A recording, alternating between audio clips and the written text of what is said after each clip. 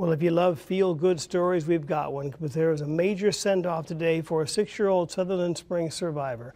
Ryland Ward has been at the University Hospital since the day of the shooting at the First Baptist Church. He was shot, remember, 5 times that day. The young survivor was released from the hospital today, and he was driven home to La Vernia in a fire truck. Scottsdale Assistant Fire Chief Rusty Duncan pulled little Ryan from the church and promised him a ride home the day he gets out of the hospital. And you can see little Ryland wave to people as they parked along the roadside to give him a major welcome. Now,